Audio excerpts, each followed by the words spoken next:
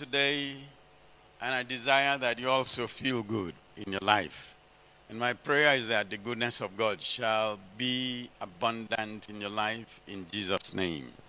Amen. We are going to read 2 Corinthians chapter 9. I read from verse 6 to verse 8. 2 Corinthians 9, 6 to 8. But this I say, he who sows sparingly will also reap sparingly. And he who sows bountifully will also reap bountifully.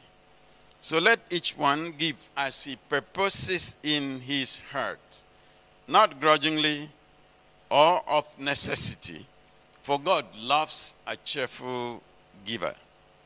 And God is able to make all grace abound towards you, that you always having all sufficiency in all things may have an abundance for every good work. I like to read that part again, that you always having all sufficiency in all things may have an abundance. I'm sure when I started reading, people will talk about what is he going to ask to give and all that. No? How do you arrive at having all sufficiency in all things and having an abundance? Is it realistic that you can have all sufficiency in all things and have an abundance? Yes, because that's the word of God. And the scripture cannot be broken. You can get to the point of having all sufficiency in all things in abundance. It depends on you. Are you willing to give? Are you willing to sow? I am not asking you sow. To me, you know that kind of thing. Sow into this ministry, sow into this word, no. Because anyway, the next verse, verse 7 says, whoever wants to give must give not grudgingly, or not because he's persuaded by someone else to do so, but as a matter of personal conviction, as he purposes in his heart. I know somebody who is listening to me. It has taken you so long, not one person actually. You have been planning to give, you have been planning to give, you keep postponing, and you are postponing your day of all sufficiency in all things and in abundance. As you have the opportunity, give. And I actually will recommend give unto the work of God, but that's not the only thing that you will give unto. Give to the poor. He said, whoever gives to the poor lends to the Lord. When you lend to God, he pays you back. And God never ever pays back without the abundance attached to it. God has to pay you back. It's always a wonder. As you have the opportunity, reach out. Reach out to that person. Don't give excuses. Don't give stories. Because you want to arrive at all sufficiency in all things. Tomorrow you are begging God for one piece of bread. The day after you are begging God for a few grains of rice. The other time you are begging God for some drops of milk. All manner of things. Father, supply me. Father, give me this. Boy, go out and give. You don't have, give. You know what the scripture says? Paul says, he was in a place and the people who begged him to give out of their deep poverty and lack. People out of their deep poverty were begging for the opportunity to give. Even Paul said no. They said they will still give. Because they realized that their path to all sufficiency was in giving. Give to whomever has need. When we say give to the poor, you look for your brother whose child is not able to go to school and pay school fees and said you have done something fantastic. What about the person that you don't know? What about that child that is hanging around on the street who should be in school? And you see the child every day. Your conscience is pricking you. You should ask about this child. No, you won't ask. He's not my child after all. The parents should take care.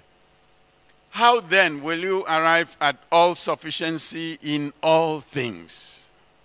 That you may have all sufficiency in all things and may have an abundance. Boy, I am not sure that there is anybody who wouldn't like to get to the point of all sufficiency in all things. But I think somebody will sit down and ask, is it possible? Well, whoever is asking that question is making a mistake, terrible mistake. Why is it a mistake? Because that person would have known that everything that God says happens exactly as he says it. When he says there is sun, there is sun. He says there is no sun, there is no sun. In this world today, I think we have learned to understand that things work by God. The things he refuses are not happening, no matter how the scientific projections are. When God stretches out his arm, nobody understands what's going on. Learn to give. Like I said, to the work of God, to the persons around you, to the issues and troubles of society, reach out. Be the point of succor for many. The moment you start to become the one that makes life livable for some of the people who don't have any life at all, what you find is that your own life takes on a higher dimension. God promotes you. According to your level, do it. Paul said, out of their deep poverty, they begged to give to the work of God. Do it. Don't say you don't have. Have you eaten in the last 1 week? That means you could have had a drop of that food to give to somebody else. We know the fable, or call it parable or anything. The man who took his last meal was a banana. And on top of a tree, his intention was when he has finished eating the banana, when the thing goes down, he will jump down from there and kill himself. And he threw the peel down and saw another person pass by, pick the peel of that banana, ate and gave glory to God, thanked God for having a meal, and passed by. He changed his mind about suicide. Whatever your situation is not so bad that you cannot help. You can. Whatever your situation is not so bad that you cannot give. Even to the work of God, you can. And you must, if you want to arrive at all sufficiency in all things. This one needs no prayer. It needs action. Don't pray, Lord, I will do it. No, go out and do it. All of the times that you have been dilly-dallying, postponing, thinking, oh, this, it's not this month, it will be next month, after 2 days, do it now. N-O-W, do it. Go out and do it. Because you must arrive in all sufficiency, in all things. Amen. The grace of our Lord Jesus Christ, the love of God, and the fellowship of the Holy Spirit rest and abide with you, now and forevermore. Amen.